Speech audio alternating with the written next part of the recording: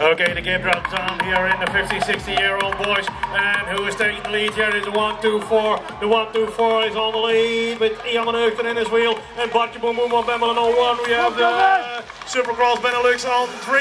Supercross Benelux on 3. And who is racing for Supercross Benelux? I think it's Rick Piepers who is racing on the number 3 position here. But still, 1 is TVE Sports development team, and that's a 210 number, and that's still Ian van Heugden. Van Heugden on 1, Van Bemmelen on 2, Piepers on 3, and Oegema on 4. And that's the way they go to the last turn. Sorry, but it's one still, passing by there. Oh.